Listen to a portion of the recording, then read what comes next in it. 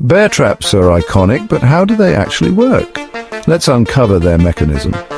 A bear trap consists of a pair of steel jaws, heavy-duty springs, and a trigger plate in the center that activates the mechanism. The trap is set by pulling the jaws apart and compressing the springs.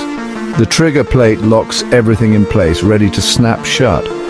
When an animal steps on the trigger plate, it releases the tension on the springs, causing the jaws to close with incredible force. Traditional bear traps can cause severe injury, which has led to controversy.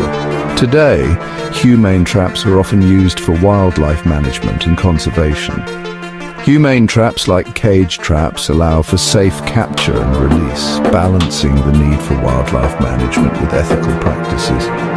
Understanding bear traps is important, but so is respecting wildlife. Share this to raise awareness for humane practices.